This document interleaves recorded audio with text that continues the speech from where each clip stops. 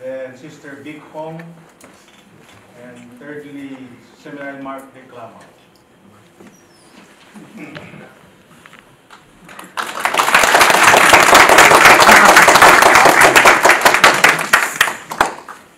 Good evening, everyone. Good evening. Let us pray. In the name of the Father, and of the Son, and of the Holy Spirit. Amen. Father of all, may we embody your spirit of love, which draws people together. May we give witness to the force of love that keeps us together in one community, where each one of us is the best for others. May we see in one another the mission part that we should have, and may that spirit of unity and love begins here. Amen. Amen. Jesus.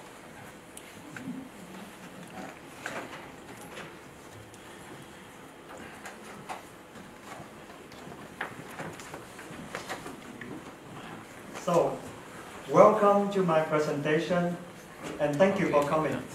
You're welcome. Some people have asked me why my topic doesn't sound like philosophy. It is understandable to me because many students still think that philosophy is something abstract.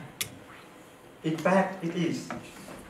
But it is also very practical. That's why I chose to work on this topic, because I think that this topic is very applicable and relevant to the Bible college community as well as SPD charism.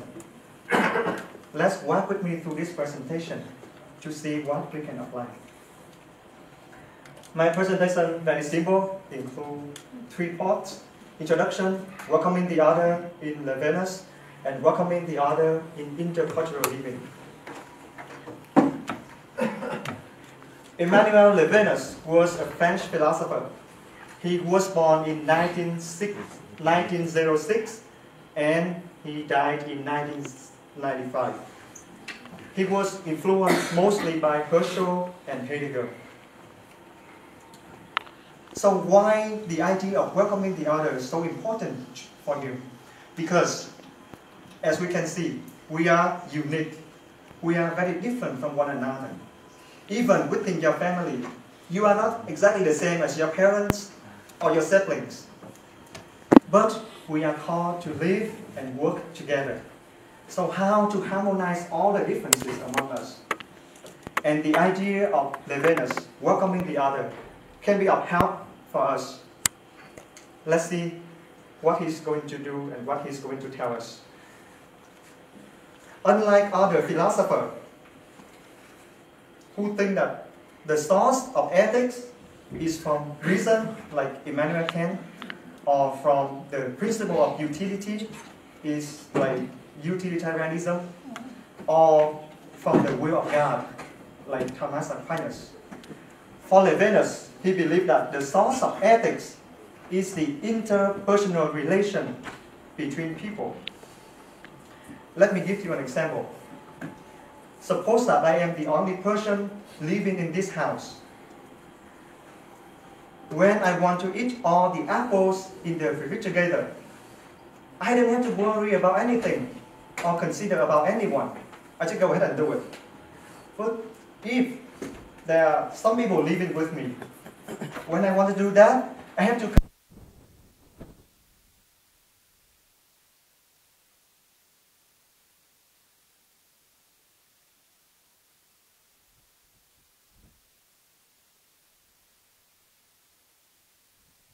is used to govern the way in which we relate to each other. So, who is the other? Very simple. The other is other person rather than oneself. Whoever we directly encounter in our daily lives. And you notice that it is a singular form. Why is that? Because he wants to focus on the one-time encounter, a direct contact with the other. What is the face of the other? The face of the other is the living presence, the whole being of the other.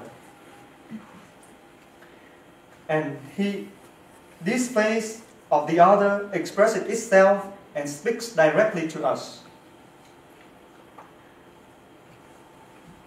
In his book, he said that the face of the other at each moment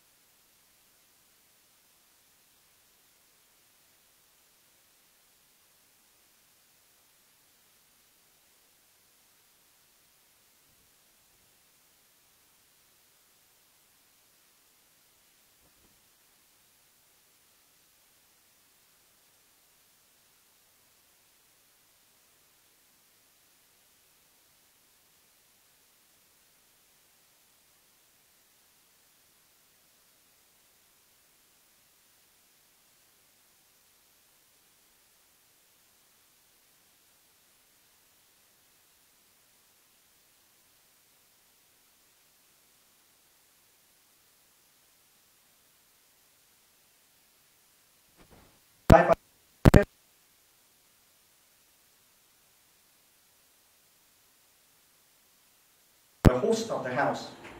And if I still remain as a host, I am not truly welcoming him. Now, in order to understand him, to welcome him, I have to become a guest. And here, the other has all the privilege and the space to reveal himself to me. And the other now even becomes dominant over me. Nothing can block between me and the other, so that he can freely reveal himself to me. In that sense, we have to accept the otherness of the other, because when we come into contact like that, we find some differences, and we come to accept it. And to continue explain his idea, he come up with 2 steps in order to welcome the other. The first one is proximity. It means nearness, closeness. We have to believe that the other is not far from us. They are very close. And we do not label or put a mask on the face of the other according to what we think. We cannot come close or enter the house of the other if we do not believe that he or she is close to us, and just as we are standing in his or her shoes. And this idea leads to the second step, is substitution. This is what I mean by substitution. And when we see this, we may have an idea of, oh, it seems like we are denying ourselves. But in fact, it's not. Because it is not the alienation of self, but a recurrence to oneself. Because the self is to conceive outside. It never ends at oneself, but goes to the hither side of oneself, which is the other. Just like the image of an iceberg, we know very little about ourselves, very little. That's why we exist through the other and for the other, without being alienated from myself. And for him, the term I in his philosophy means here I am, answering for everything and for everyone. An emptying of oneself for the other. So seeing the others already motivates me and urges me to respond to the other. And the responsibility becomes the link between me and the other person. To clarify this point, I want to give you an example. For example, you are walking on the street and then you see a person pushing a garbage can. And then you see another person pushing an old man, like for the future, to the traffic.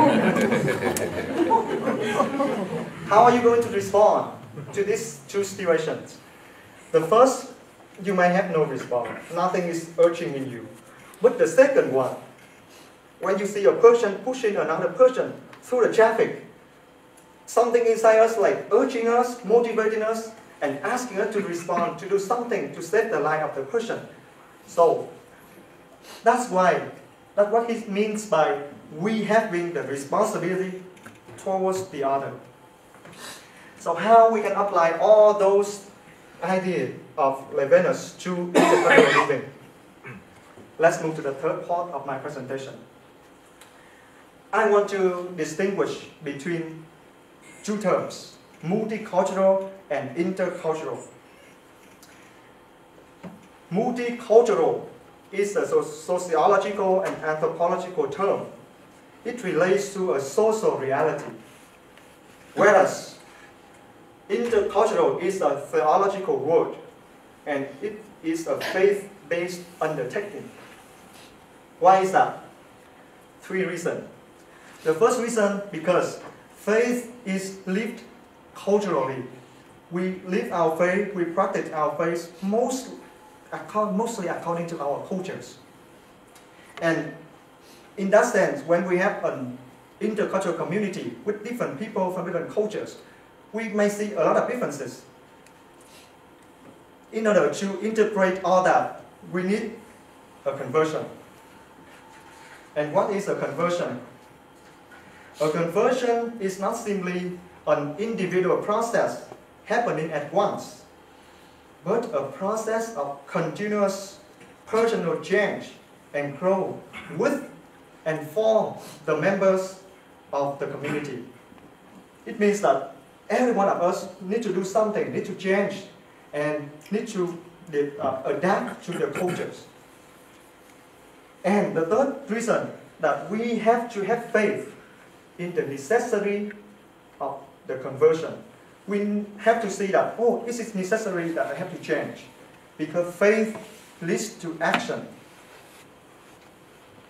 There are some stumbling blocks in intercultural communication. I want to present 3 of them. The first one is the assumption of similarities. We often think that when we have common needs, common interests, we are similar, we are the same. But in fact, it's not. And people want to think that we are the same because they are afraid of differences. The second problem is that the pre-perception and stereotypes. Why do people want to have some kind of stereotypes on other people? Because they want to reduce the threat of the unknown. If I see that someone is different from me, I don't feel very comfortable. So I want to put some label on them so that I can make them predictable. And the third is the tendency to evaluate. We usually favor our own culture. When we look at the other culture, people doing something, and we say, oh, that's bad. My culture is better. This is how I do it in my culture, and it's much better than yours. And when we do that, we see only the negative things. Next, I want to present to you the meaning of community. Community is derived from the word communitas, Latin. It means the same. And this word is derived from the word communis. That means together. And this is my invention. When I look at the word community, I see the word unity is a part of the word community. And I come up with the conclusion that to be in community is to be one. So, in an intercultural community, we have people from different cultures. That's the reality. Now, we have to do something to make these differences become one. And how to do that? First, we have to accept the other. For Levinas, culture can be called love. Why? Because culture signifies the otherness of the other, from which we come into contact with the other. And we cannot ignore the otherness of the other because this is a reality. So we should not reduce to the same. If we consider culture not as an obstacle, but a bridge in which we can come into contact with the others. Culture can become love because it can bind all of us together. We have to respect and accept all the cultures, and it is a way of showing love to the other culture. Second, we have to remove all biases and prejudices. We try not to put a thick mask on the face of the other according to how we want to see them. For Buddha, he said, wisdom is seeing a thing in its true nature without name and label. We can use the two steps of Levinas' idea. We have to believe that the other is very close to us, very near to us, so we are open to listen to them. And also, we believe that we have the responsibility towards the other, so that we can do something and we pay attention. We go in responsible and be in contact with them. My conclusion. This is what I hope that you can remember with the long information that I just given you. Acknowledge the otherness of the other, because if there were no difference, there would be no need for reconciliation. Being open to accept and learn about the other. Get rid of our biases and stereotypes. Allow the other to reveal itself to us as how it truly is. We change our thinking so that we can change how we see the others and how we relate to them. And this is my solstice. Thank you for your listening.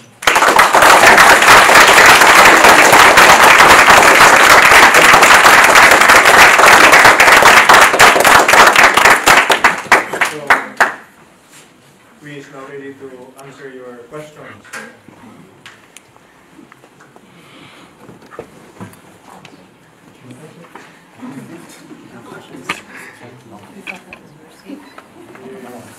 Hello, Father. I appreciate the insight about the need to overcome our biases and prejudices and seeing the other as they truly are. What will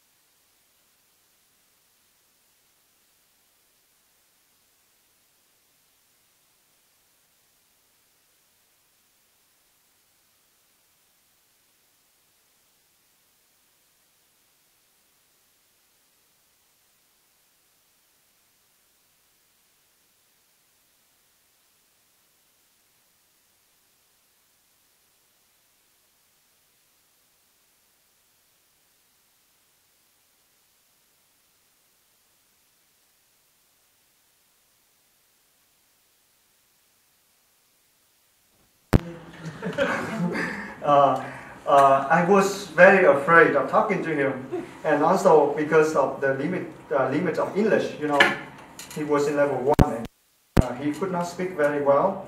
So we didn't really talk to each other for the whole semester. But he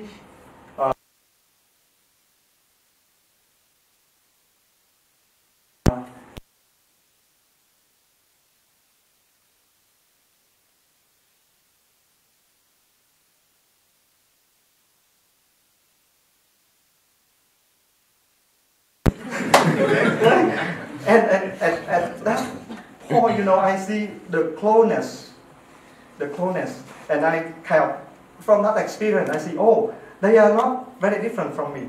They want to be close to me. It is me that block that kind of relationship, you know. So from that point on, I try to open and talk to different people, and yeah. So I think that they trust me, and they want to talk to me. So. But do you trust them? That was my question. Sure. From that experience, I trust that they are close to me and they want to relate to me. It's not like I am different from them, so they had to do it first. Yeah, that way. From that experience, they got to do it first. Yeah. I actually got a question. I don't know why, but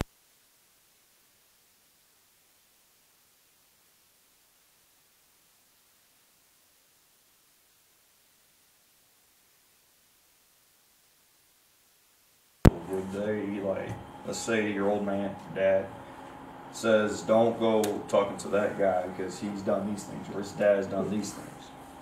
Would the son or daughter of that guy, like, not talk to him or be antisocial to a group of people? Is that like a thing, you know?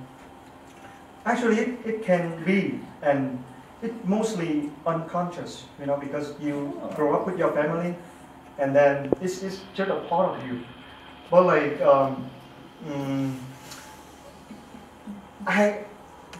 from my experience, I see, like, because I live in a village, like in a country, in a village that only Vietnamese around. For example, if you live in the city, you might see some tourists from different countries. So you kind of like seeing them and interact or even talk to them. But for me, I live in a small village and I didn't see anybody like that.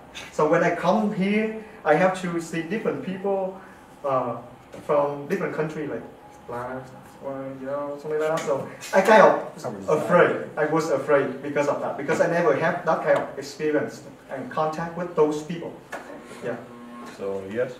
Yes. Okay, cool. You should have been there, really bad. Please speak louder. Thank you so much for your presentation. I like it a lot. Oh, thank you.